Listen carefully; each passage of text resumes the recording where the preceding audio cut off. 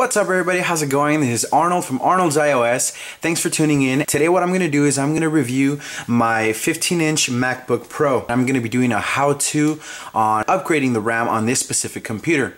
Now what you see in front of you is a 15-inch 2.3 gigahertz quad-core Intel Core i7 with a turbo boost of 3.3 gigahertz, and at the moment it has 4 gigabytes of RAM. Now I'm going to be upgrading that to 8 gigabytes of RAM, and I have currently purchased this guy. It's the Corsair 8 gigabyte set of RAM, so I'm going to be showing you guys how to install it on this computer. So stick around, don't go anywhere, and let's get started.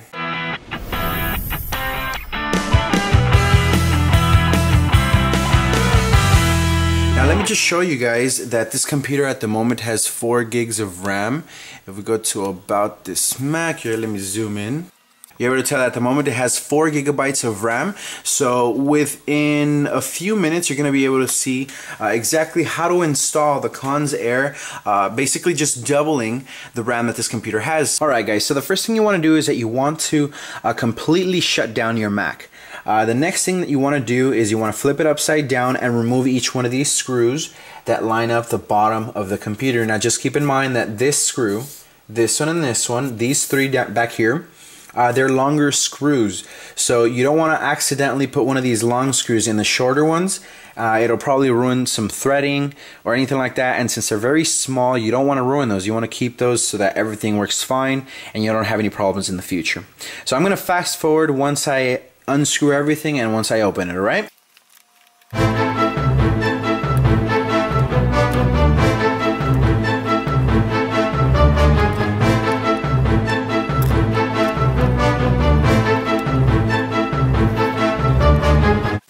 Just so that you guys can see, these are the screws right here. So obviously they're a lot longer than these, and you don't want to accidentally put them in here. So what I'm doing is I'm setting them aside over here, and I got a little place to put them. So try to create some sort of system on your own so that you don't accidentally put one of these in one of the shorter holes.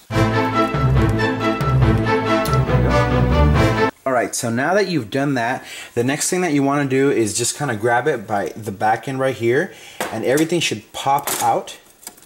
Don't worry, it might be a little tough to do it at first, but it easily pops out.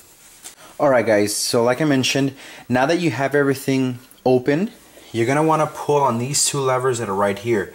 You pull them up on both sides and they come up like that. So just with both hands, just pry it out. It easily comes out. Put that aside. And at the bottom, you want to do the same thing.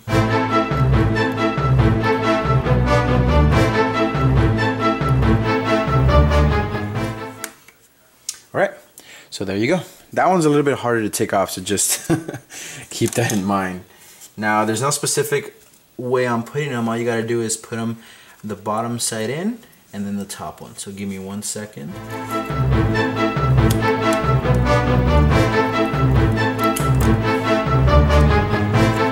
And the next one goes in. And there you have it. So once you have those clicked in, what you want to do is reassemble everything else. Now what I recommend is that when you assemble everything, let me just zoom out a bit. What I recommend is that once you reassemble everything, just put 1 or 2 screws on each corner and flip it over and turn it back on so that you can know that everything worked fine. So just make sure that your computer says 8 gigabytes and you're good to go. So I just started rebooting it up. So one thing to keep in mind is that if you hear any clicking or any sounds right before it turns on or as it's rebooting, you know that you've done something wrong, or that there's something wrong with the RAM that you have purchased. So now that we're booting it up, we're gonna see how it went.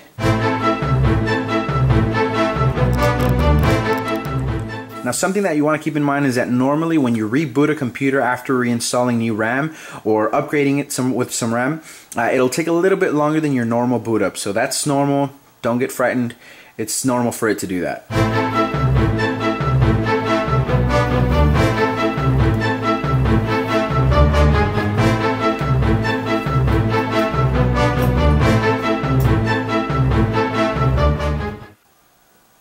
Alright, so all it's going to ask for is my password. Let me just fast forward through that. Alright guys, so all we're going to do next is just double check that everything went well and that our RAM was able to be upgraded, you know, nice and safely, and nothing went wrong. So what you want to do is you're going to want to hit the Apple at the top left corner, Go hit about this Mac, and you're going to be able to tell what processor and what memory it has. So let's just zoom in a little bit.